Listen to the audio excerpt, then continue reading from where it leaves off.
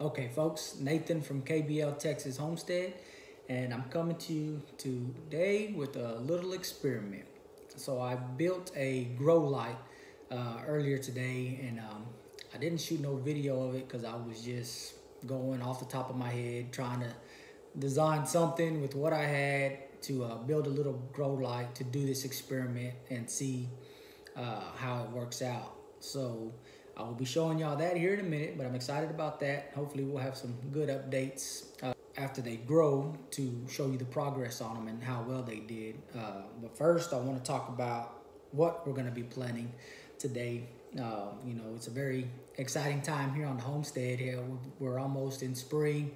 We've got some good weather coming our way. We're going to be out in the garden some more. I've got some more stuff I need to plant. We had a bunch of seeds that we started. If you watch those videos, we've got a bunch of seeds started. We've got some stuff out in the garden already, the lettuce and kale. I do have some carrots that we were experimenting with those as well. We started these carrots indoors in a milk jug, and the wife put them out, and you know, late winter she put them out in a pot and in a container with matter of fact with the cauliflower. And I have to give you an update on that because that cauliflower is starting to produce the fruit now, and it's looking rather nice. But you know, that's all later on down the road. Just this here, today we are going to be doing the Roma tomatoes. And the Roma tomatoes, like I said, it's just your regular store-bought Roma tomatoes. We got these seeds gifted to us, so we're gonna be putting some of these underneath the grow light.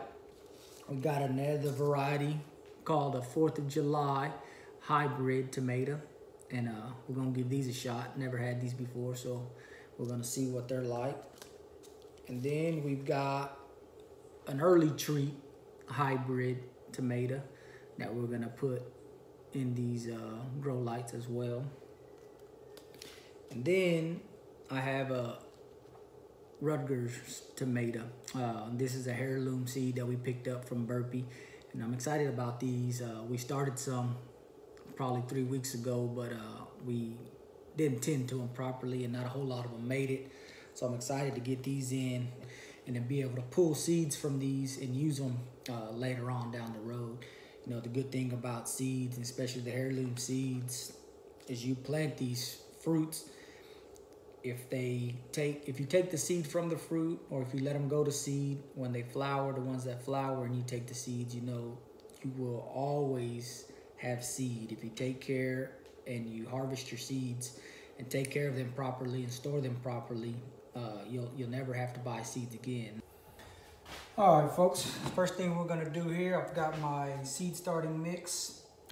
This is a mix that I make, but any seed starting mix will do. If you want to purchase some from the store, make sure it's a seed starting mix though. You don't want to use just regular soil from out in the yard. Make sure it's a seed starting mix. That is the best way to get these seeds to germinate and to grow and to be able to come apart. If you're going to multi-sow like I am here, you know, regular soil is just going to get hard and clumped up around the roots, and you'll have a lot of root damage when you're trying to separate them. But if you use the seed starting mix, it's a lot, you know, it's a soilless mix. It's a lot softer, a lot airier, and it'll just come apart when you start separating them seeds. So use a seed starting mix. First off, I'm gonna take the mix and I'm gonna water it. I wanna get it nice and moist before it goes into the tray that I'm gonna be putting it in. And I'm just using a spray bottle. I'm gonna wet this up pretty good, and then we'll transfer it over, and I'll soak it some more after I transfer it.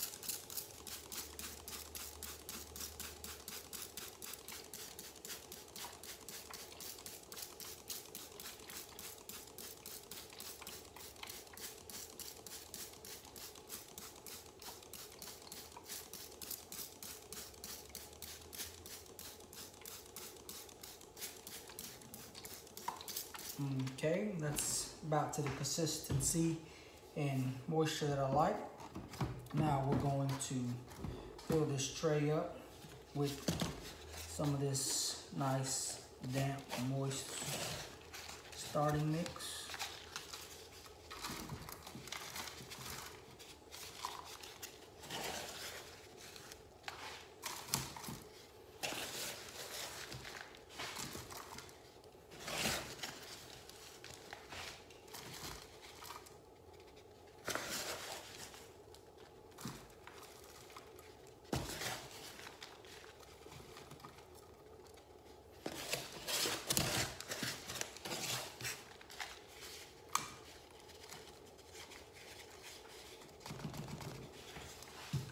gonna fill this up, get it nice and filled.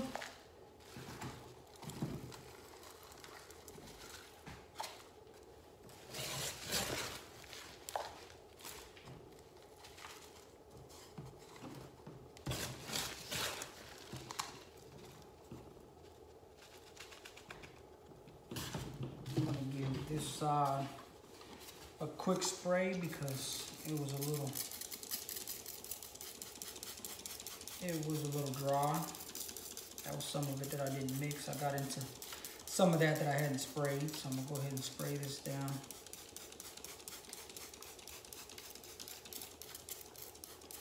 Real good. Get some of that moisture in there.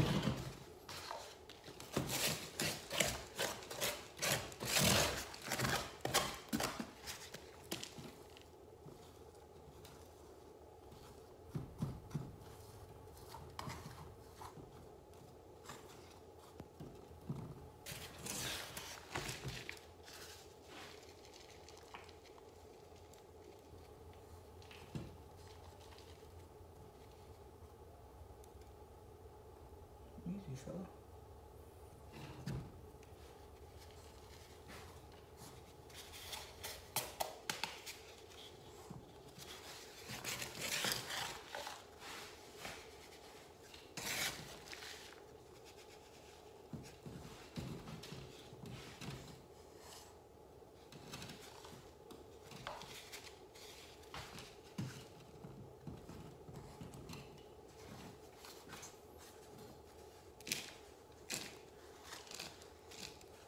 Now what I'm doing here is just running off all the excess, actually a little more than I should. I'm just trying to get it flat there. I'm gonna end up pressing these down, so it's gonna make some more room, but try to keep this as clean as possible being I'm inside today. What I'm gonna do is just take this potting mix and press it down. See how much fluff that has? It's going way down. I'm just lightly, firmly pressing it. I want to get all those gaps filled because we don't want no air pockets in our seeds.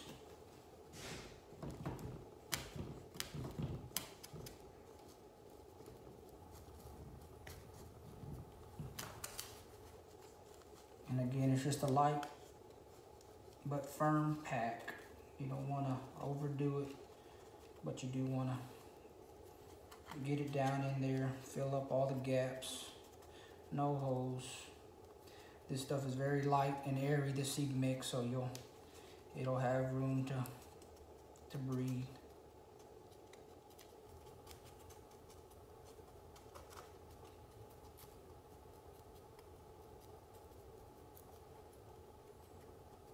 Okay. I'm gonna go ahead and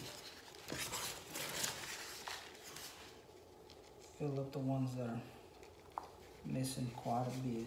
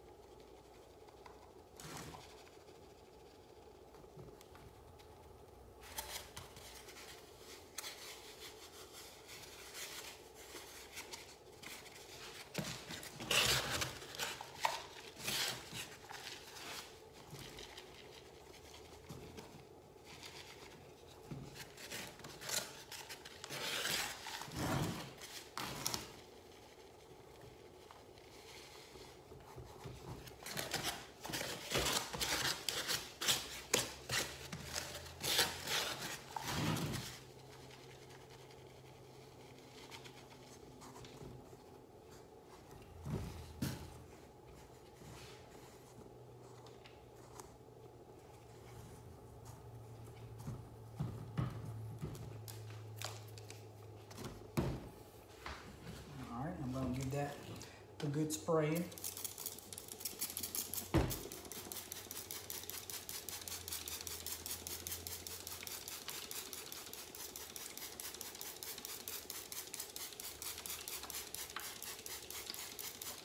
Again, the key to this is just moist. Having moist soil for these seeds to start germinating, and then you won't you get it nice and moist, you won't have to worry about watering it while they're sprouting. Get that seed sprouted, get some true leaves on it, and then you can start watering it.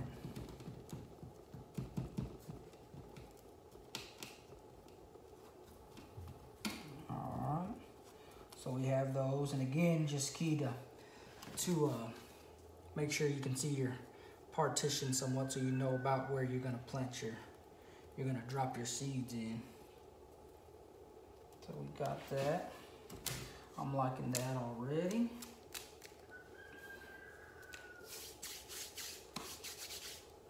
Okay, and then I'm gonna go ahead and just make some divots.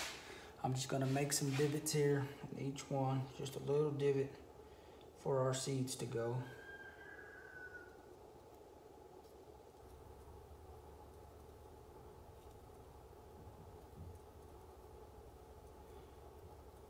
Roughly in the center of each cell. And I'm just using a mechanical pencil, nothing fancy. Just something to get a little divot in there. So I'm gonna pre-do all that. Set that aside. I'm gonna put my tag in here. And then I'm gonna plant this row. That way I know this row is specific to this potato or this tomato plant.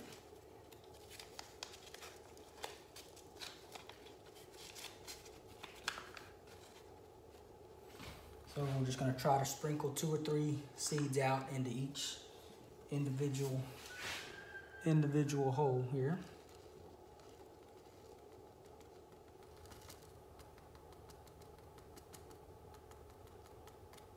There's 2. There's 2. There's 2. There's 2. That's gonna be the Rutgers tomato. Now I'm gonna do the same with each one of these. The next one I'm gonna do is the Roma tomato. So I'm gonna go ahead and put that tag in there. That'll be my Roma. And I've got those tags with the variety that it is and then dated for the day I'm seeding them. So let's do these.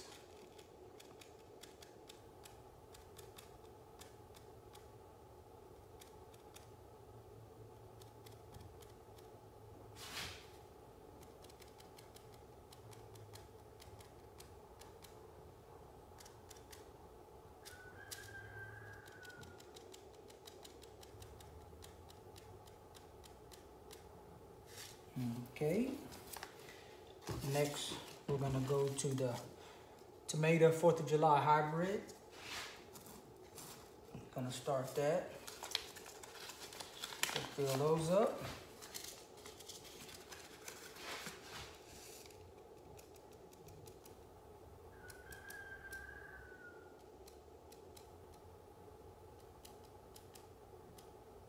Again, it's just roughly 2 to 3 seeds to each hole. And this one here is the early treat hybrid. We're gonna put that tag in there so I know that row is strictly these tomatoes. I'm gonna fill these up.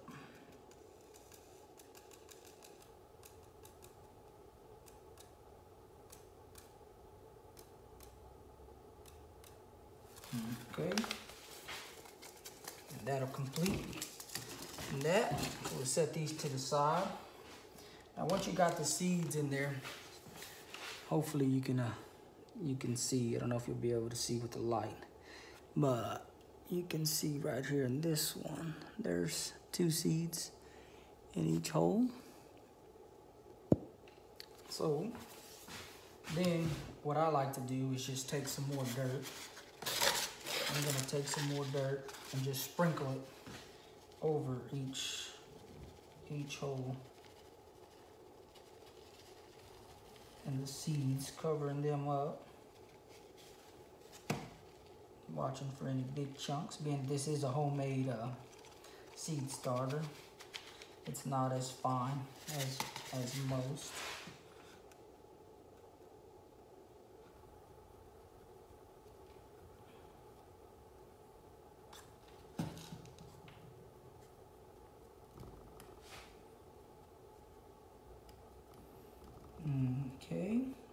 just gonna lightly pack them over.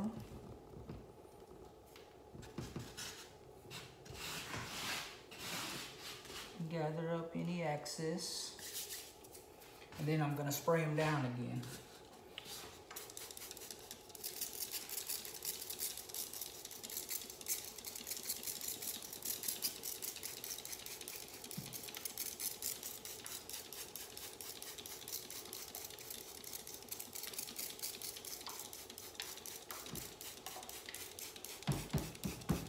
That'll do it. And there you go. Now we have 16 cells, 4 of each. I've got 4 different types of tomatoes in each row. I've got 2 to 3 in each cell. So, you know, that's gonna give me roughly 32, probably upwards around 48 tomato plants, just in this 8-inch by 8-inch square here. You know, this is just a quick way to start and germinate a bunch of seeds. That'll do it. Okay, folks. And there we have it, our grow light assembly. And just a regular old light bulb on some seeds that we started.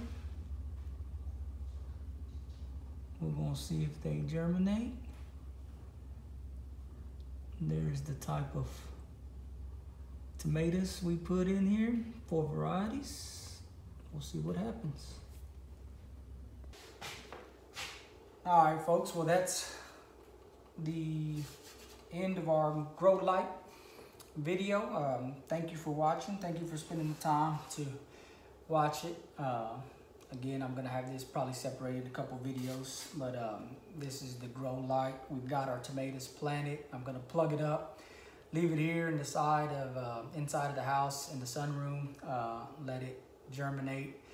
Once we start getting some germination, I'll shoot some video of that. Once the plants start growing, we'll shoot some video of that and see how good they do. You know, hopefully it turns out good. If it does, this is all in preparation for next season, being able to plant seeds indoors using what I have and not having to go out and buy a bunch of stuff. So again, Nathan with KBL Texas Homestead, thanks for watching, and till next time.